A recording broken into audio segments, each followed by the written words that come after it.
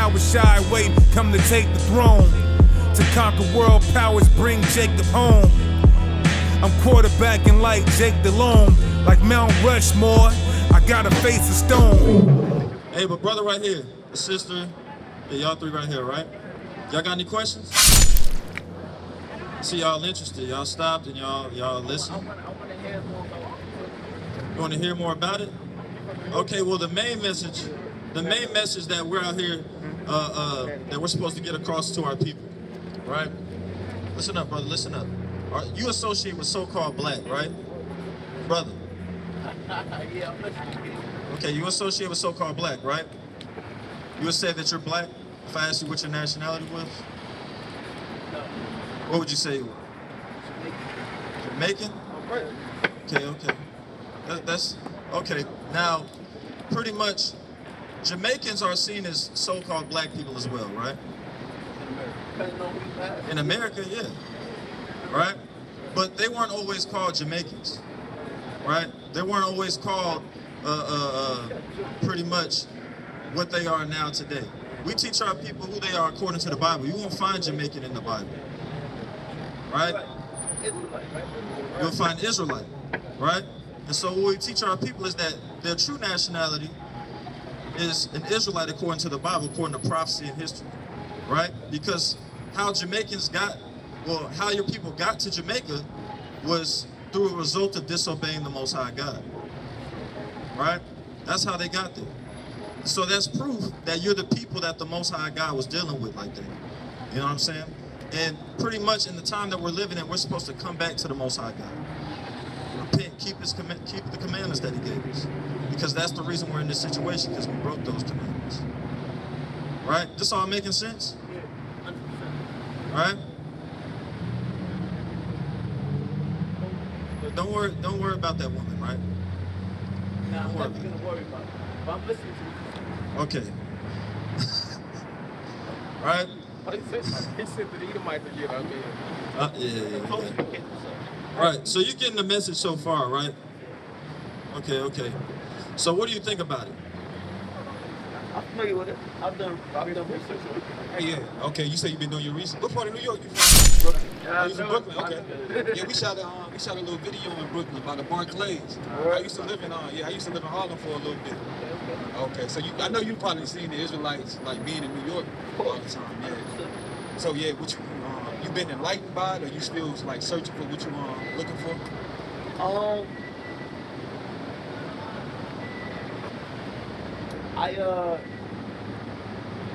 I've been enlightened by it. Yeah, like you know what I'm saying. I've been enlightened to some degree. Okay, that's what's up, bro. What you do like for your profession? Like you play ball, like you do anything? Nah, right? I play ball, bro. Oh yeah, you look like me. You like Wilson Chandler. Like, yeah. Nah, I'm a consultant. Oh, you're a consultant. That's what's up, bro. Okay, yeah, that's where everything going right now. So yeah, that's what we out here trying to teach our people. Like they gods on earth, they can do everything, but you just need your base. You gotta have your base with the Lord. You know what I'm saying? That's what our people need. Give me Proverbs 16:3. You know what I'm saying? That's what we out here to teach so-called blacks, Latinos, Native and Seminole Indians, the chosen people of the Lord, who in the ghettos. You know what I'm saying? In the barrios in New York. You know what I'm saying? Going through all type of calamities. We gotta bring their mindset and renew it. Watch this, go ahead. Yeah, this is the book of Proverbs, chapter 16:3. Commit thy works unto the Lord. Yeah, the Bible says commit your works unto the Lord. Go ahead. Thy thought shall be established. Your thoughts shall be established. So are we telling our people to have the base of the Bible and your thoughts gonna be established? You know what I'm saying? Because without the Lord, everything gonna fall down. You know what I'm saying? It can look good for a second, but without that base and that foundation, it ain't gonna be nothing. You know what I'm saying? We gotta seek wisdom. Give me Sicarii 6:18. I know you want wisdom, right?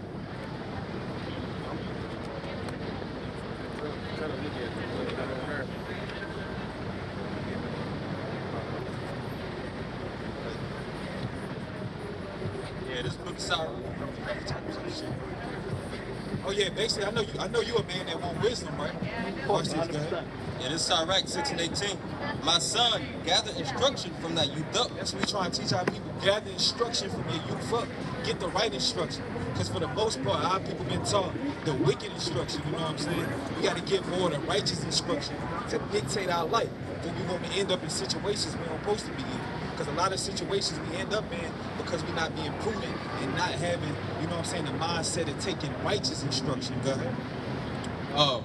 So shalt thou find wisdom So shall thou find wisdom, go ahead. till thy old age. To thy old age. So it's all about getting this wisdom. That's the only, like, that's basically wisdom is likened to a woman in the Bible. So that's the woman we need to be chasing after, you know what I'm saying, for the most part. Because if you ain't got that wisdom, you're going to drift off into all type of stuff. You ain't going to be a prudent man. You got to be prudent out here. You see how niggas getting killed left and right, ambidextrous. They getting killed left and right. All right? So you got to know what you, give me Proverbs 20:23. The church is also likened to a woman. Church?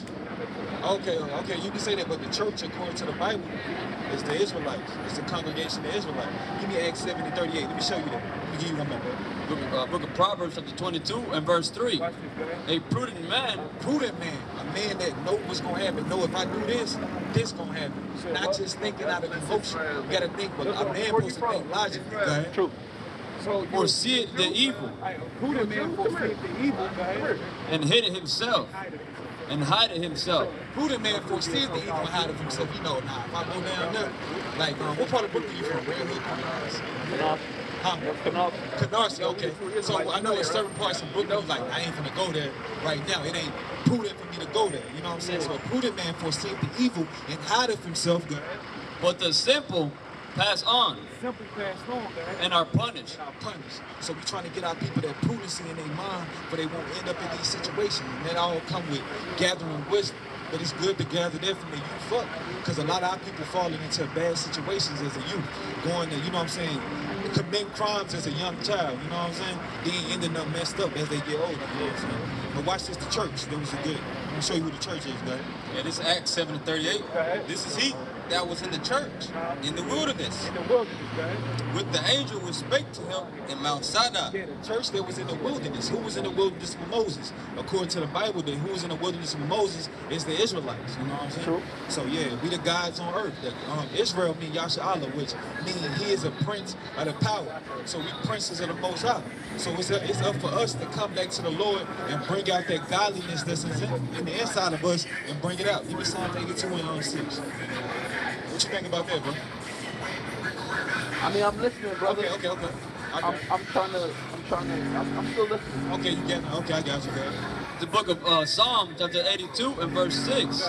I have said, ye are God. So the Bible calling the Israelites, he's saying, ye are gods. According to the Bible, the Israelites are gods on earth. Small T though. Small G. It's judges. You know, it can go with judges, angels, rulers. Yeah, basically rulers on earth. We're not the Most High God, but we basically gods on earth. You know what I'm saying? We're made in his image. Yeah, we made in his image, God. And all of you are children of the Most High. And all of us are children of the Most High. So for us to be children of the Most High, when you got a child, you got to take correction, and you got to do with, you know, basically with your parents. If they got certain things they want you to do around the house, a certain way of moral compass that you got to follow, you got to follow that, or correction gonna come with it. So a lot of we get corrected for a lot of things we had backslid and went against it. So now that's why we got in this predicament. But now it's time to come back to the Lord, so we can get our people out of this predicament and bring that godliness out, where we can be back home. Where we can really, it's cool to say we kings on earth, we guys on earth, but if we not acting and conducting ourselves like that, it don't mean nothing. That's just like if you playing ball, like Michael Beasley, he got all the potential in the world, but he ain't never just go dumb in the NBA. So it's cool to say, I'm cold, but if you ain't doing it, it don't matter nothing. So that's why we got to start doing it. You know what I'm saying? Give me James 1:22. You got to be doers of the word. The Lord left us. You know what I'm saying? I did.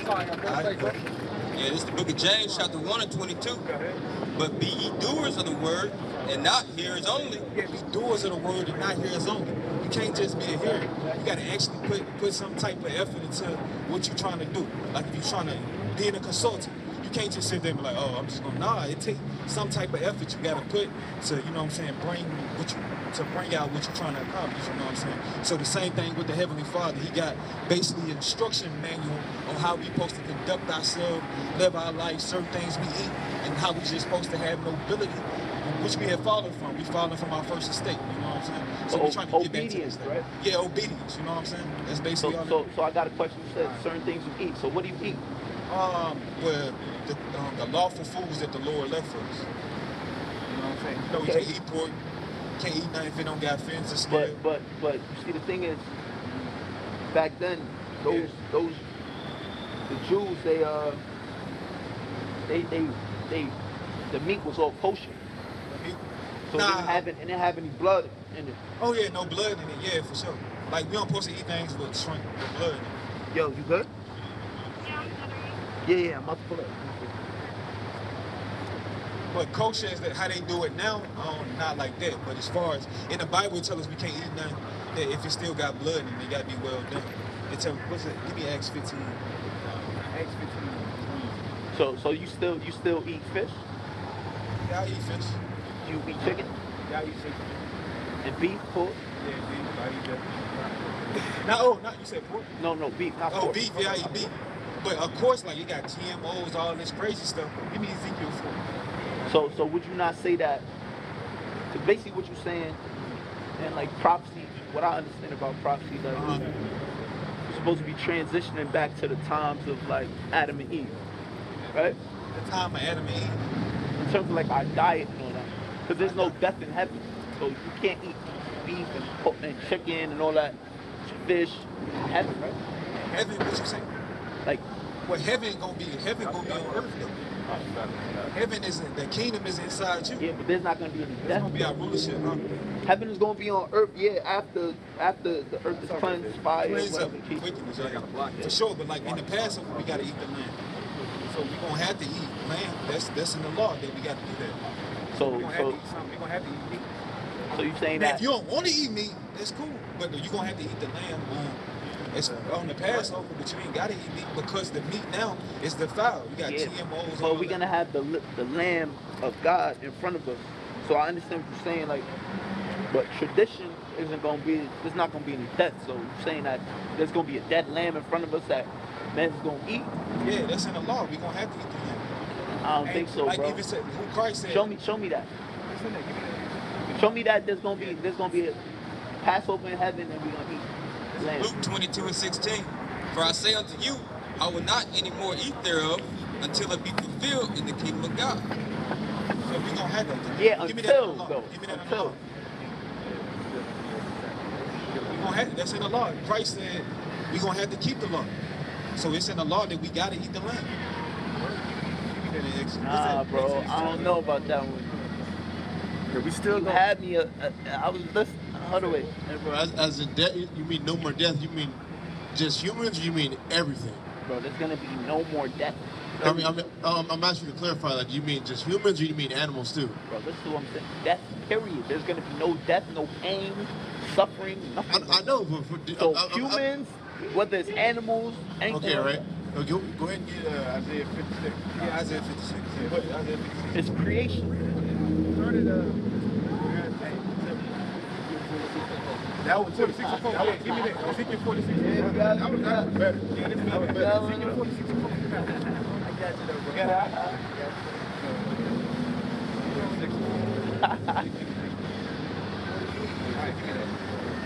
Isaiah 56, we want to start verse 7. He says, I'm going to start at verse 6. Also the sons of the strangers that join themselves to the Lord to serve him and to love the name of the Lord, to be his servants, everyone that keepeth the Sabbath from polluting it, Yeah, keep the Sabbath polluted, so we still going to be keeping the law, God. and taketh hold of my covenant. Even them will I bring to my holy mountain, Go ahead. and make them joyful in my house of prayer. Their burnt Their offerings. burnt offering. What you saying, like the burnt offering? But That's a, you see the difference. hold on, hey, y'all, what's the point? What's the point of that? The burnt offering, that's an animal. That's an animal. A burnt offering is an animal. That's what I was thinking. Yeah, that's what I was thinking. A burnt offering, this kingdom connotation, and this an animal. Look, And my fault. One more thing. Their burnt offerings and their And sacrifice. sacrifices. So they gonna have to come with an animal so sacrifice. wait, let me hear the context. All right, go.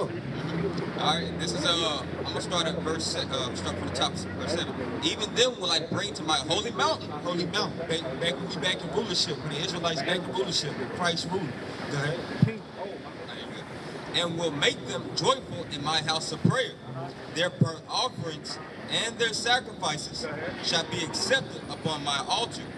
For my house shall be called a house of prayer for all people.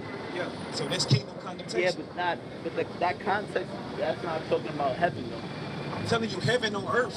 Heaven we not gonna be brother, floating on no cloud, bro. I understand that. I don't have like a fairy tale Yeah, that's what I'm saying. Okay, concept I know of heaven, most but people what got I'm that saying, concept.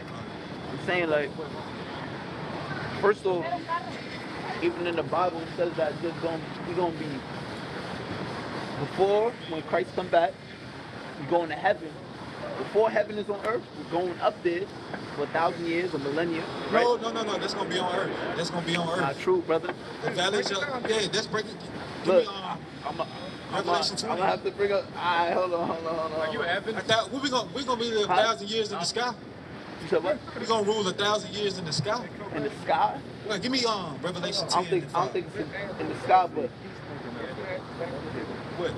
Are you Adventist? from Adventist. Are you at Seventh-day Adventist? Yeah, I can tell. I've studied. Growing up. So you take Ellen White's words, right? You said what? You take Ellen White's words.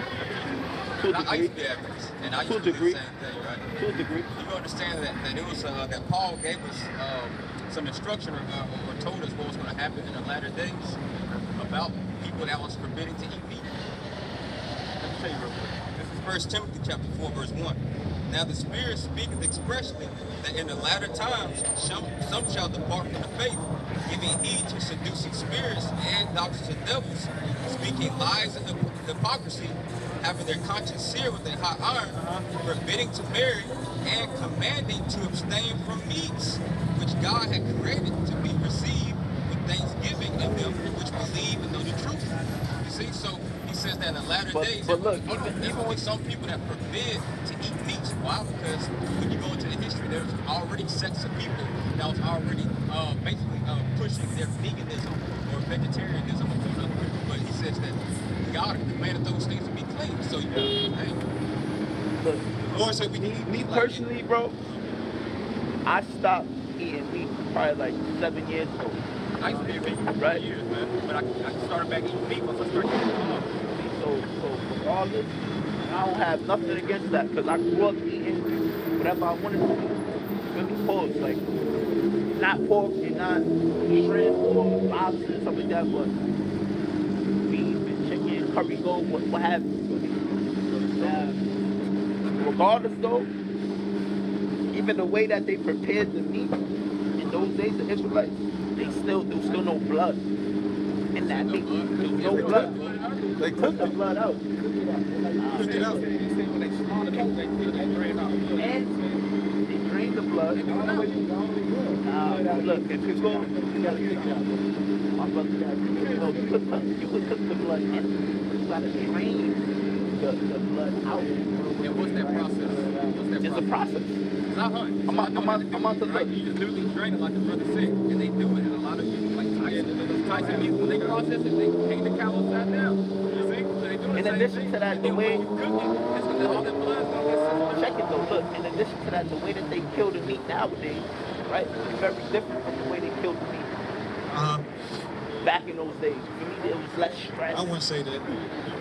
All these, the environment that the animals in. Yeah, Yeah, exactly. Man, I can They understand that. stressed out. There's Yeah, a I lot can- of stress give me this. hormones.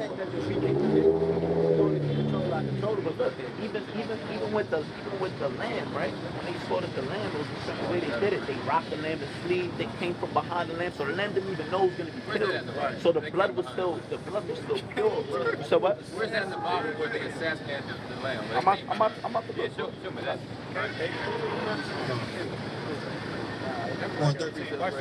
Book of Ezekiel, chapter 4 and verse 13. And the Lord said, even thus shall the children of Israel The eat. children of Israel, you hear me, bro? Go ahead. I'm listening. Even thus shall the children of Israel eat their defiled bread among the Gentiles. We gonna have to file bread amongst the Gentiles. We got what we got now. Of course, but there ain't no law that say we can't eat meat, bro. So if the Lord said in the law I can eat some meat, I can eat. Why I can't eat the meat? Yo, you being Adventist, you believe in the commandments, right?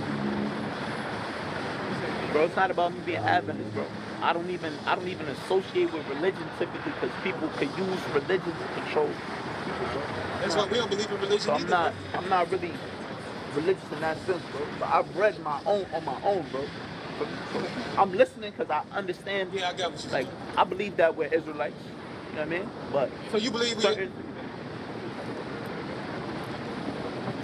Okay, animals will go in the kingdom. Like it's saying right there, we're gonna have burnt offerings with animals. In the kingdom connotation. can you read that one more time, please? Isaiah 56. I got a better one. Give me Jeremiah. Give me Jeremiah real fast. Jeremiah 33, verse 14. I want to ask him about this. Real quick. You get right there. I got 30, 14, 15. Yeah, this is let me get it. All right, this is Jeremiah 33, starting at verse 14. Behold, the days come, saith the Lord, that I will perform that good thing which I have promised unto the house of Israel and to the house of Judah. In those days and at that time, I will cause the branch of righteousness to grow up unto David, and he shall execute judgment and righteousness in the land. In those days shall Judah be saved, and Jerusalem shall dwell safely. So we know that contextually that's talking about the kingdom, right? The kingdom of heaven, right? And this that's is the part- name. What's up? That part of it, yeah. Yeah, okay. He's saying in these days. And this is the name wherewith she shall be called, the Lord our righteousness.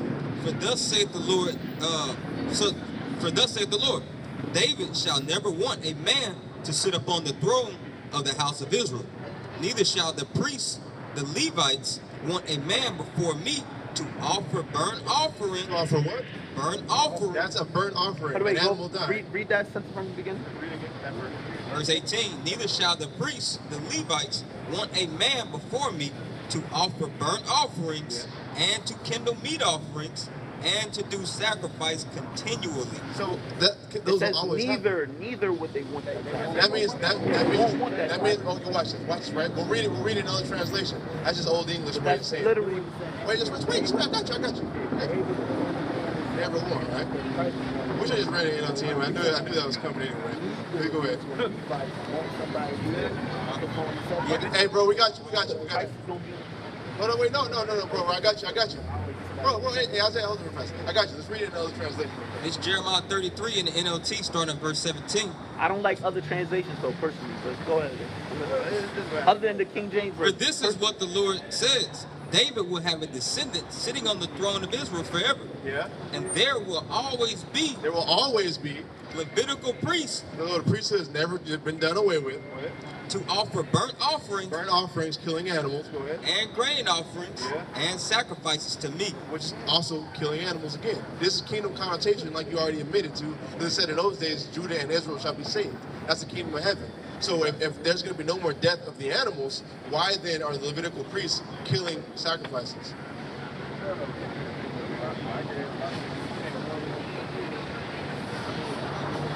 What you think, man? What's the conclusion of the whole matter? Hold on. I gotta. You want to read the verse I again? gotta hear multiple lines that kind of. Well, I mean, we read 4 verses into it. You want to read it again? We can read it again. I'm going to start at verse 14. Yeah. Jeremiah 33, 14. The day will come. See, this is the thing. Can you read the King James version, please? Well, I mean, okay, one more time. So I can. Well, read it, King James. That was NLT. Because the whole reason I had it read in NLT is because you have King's English, you have like old-timey English, and it said never one. It's really saying that there'll always be. That's a modern day translation of he'll never want this. He'll never have to want that because it'll always be one. That's why we had it read in the NLT. It's Jeremiah 33 and 14. Behold, the days come, saith the Lord, that I will perform that good thing which I have promised. Verse 17. For thus saith the Lord, David shall never want a man to sit upon the throne of the house of Israel. Because there will always be one. Neither shall the priests, the Levites, want a man before me to offer burnt offerings. There will always be a Levitical priest practicing his office as a Levitical priest. And to kindle meat offerings. And neither shall the priests, the Levites, want a man before me to offer burnt offerings and to kindle meat offerings offerings and to do sacrifices continually. So sacrifices and burnt offerings, that's killing an animal. We see that in Leviticus specifically. So why are animals dying in what you would say the kingdom of heaven while Christ is ruling? Why is that happening, brother? If there's no more death for them. I mean, I can give you the answer. That means no more death for us, not the animals. But that's not what the Bible says. That is what the Bible says. That's all the conclusion you can come to. Read for me Revelation 21 verse 4. Okay, go ahead. You said 21 and what? 21 verse 4. Yeah. This is Revelation 20 verse 4. And I saw 21. Oh, 21 verse 4. Revelation 21 and 4. And God shall wipe away all tears from their eyes. Okay, all tears from their eyes. Who is that? I don't say, but whose tears are those? Obviously, those human tears. I mean, okay, that's human. No, we're going to read it. I'm not going to run away from it at all. I'm just saying, contextually, whose tears is that? That's us, right? That's humans, right? That's humans. Go ahead. It says, verse 4, he says, and God shall wipe away all tears from their eyes, and there shall be no more death. What? Death, neither sorrow, nor cry, neither shall there be any more pain, for the former things are passed away. And he said, and he that sat upon the throne said, behold, I make all things new. So where do you get that's talking about animals? Bro, that's talking about humans. All right, so look, I have a question for you. Wait, hold on, no, we can't jump. How many of y'all have ever killed an animal? Hold up. Like, No, nobody. You said you we're not doing that kind of shit. Bro, most people, right? Let's say that all of y'all have. Most people cannot stomach killing an animal. But that doesn't relevant. Bro, chill out. That doesn't matter, bro. I'm not saying that. No, I'm saying because look, man. When we read the Bible, we have to deal with the context of what it's talking about. Read it again. That's why I asked you the question I asked you. And that's why I'm saying that. That's a definitive. Revelation 21 and 4. No more death. God shall wipe away all tears from their eyes. All tears from their eyes, bro. Who is that? Their eyes. There. That's talking about the animals. We'll wipe away the tears of the animals now. That's what I'm saying. We gotta come on, man. We gotta. Animals cry, by the way. Competition. By the way, animals cry. You know that. Come on now. You know animals cry, right? Bro, come on, man. You think that's what he's talking about? Let's just say, let's think about this, bro. Let's think about this thing. If that means the animals too, that's a contradiction to Jeremiah 23 and Isaiah 56 and the rest of Ezekiel past 40, where it talks about kingdom connotation, where the Levitical priests kill animals. So I mean, if that means what you said believes, the Bible's contradicting itself. Hard. Yo, look, man. I'll tell you this. You have to deal with that, though. But you have to deal with that, though. Bro, look, we reasoning, bro. So I know okay, look, I get you. You reasoning, though. But you saying that literally means in Revelation chapter 21, you're saying that's talking about the animals, too. Then why do we see kingdom connotation with Jeremiah saying the Levitical priest will kill animals? Why does it say that? That's not what it said, bro. He said he won't want that to happen continuously. That's what it said. Bro, that's what it said, bro. That's not what it said. He said he doesn't want that to happen continually. That's what he said. He said he wants that. He said he shall never want that. That means they'll never have to look for it because it'll always be there. That's why I read it in NLT where it says you know why it will always be there? Because Christ is going to be sitting on the throne. And it also said Levitical priest. And it also said Levitical priest will be on practicing the office of a Levitical priest, and they're going to be killing animals. No, they're going to be a living testament to the Lamb. But why does it say that though? Why does it say that? Look, it said they will not want to continue. That's and it said they will not want to. Read it again. Read Jeremiah 33. Matter of fact, read that again. Read that again. Find another witness. Can you say that's never will, right? No, everybody chill out. Find a second witness. Get that in Ezekiel. Go ahead. Jeremiah 33 and 17. For thus saith the Lord, David shall never want a man to sit upon the throne. What does that mean? You shall never want a man. No. You say they shall never want the Levitical priest, but now for some reason they want somebody else sitting on the throne. Go ahead. Who's gonna kill the lamb and the meat and stuff like that? The priests? The Levites, like the law prescribes. That's who's gonna do it. It said that. It literally says it in English, bro. Give that Ezekiel. Top. Book of Ezekiel. chapter 46 and verse 3. Likewise, the people of the land shall worship at the door of this gate before the Lord in the Sabbaths and in the new moons. Verse 4. And the burnt offering. What? The burnt offering. You know, connotation is going to be a burnt offering. Go ahead. That the prince shall offer unto the Lord in the Sabbath day shall be 6 lambs without blemish. That's animals. That's animals in the kingdom getting killed. And for a burnt offering, bro. Keep going. This more. And a ram without blemish. And a ram without blemish. So why is that happening in the kingdom of heaven if the animals aren't going to die? How do we deal with this? You don't gotta be proud. You can just say you're wrong, bro. I mean, I'm not trying to be rude when I say it, but you got to submit. There's no pride, bro. I'm okay with being wrong. Okay, cool, man. I'm still listening. It could be a little bit of cognitive dissonance. I'm listening. Okay then. Is there more? Verse 5. And the meat offering shall be an ephah for a ram, and the meat offering for the lambs as he shall be able to give. And in hin of oil to an ephah. That's pretty much it. Go back to Isaiah 56 real fast. This is the part we skipped on. Isaiah 56 verse 7. Even them will I bring to my holy mountain. Yeah, it's holy mountain. That's also talking about the kingdom of heaven when we get the temple back. And make them joyful in my house of prayer. Their burnt offerings that animals are going to be sacrificed. And their sacrifices shall be accepted upon my altar. For my house shall be called a house of prayer for all people. And you know that's kingdom connotation because we don't have that now. We don't have that altar now. We don't have that house of prayer now. That's not here. That means it's going to be built in the future. Showing it's not literal though. Yeah. It is literal. No, that's literally what happened.